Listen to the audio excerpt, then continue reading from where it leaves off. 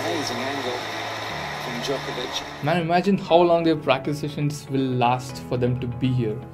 Yeah, and they would be hitting thousands of balls every day. Imagine being their ball boy. I'm pretty sure they use Tennibot though.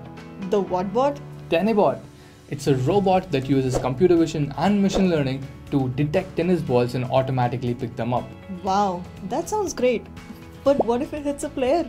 No, that won't happen because of its advanced navigation algorithms that are programmed to avoid obstacles and humans. That is so cool. Hey, did you see that backhand shot? You tell us what are some exciting technologies in your favorite sport in the comment section below. And follow SCALER for more such insightful content.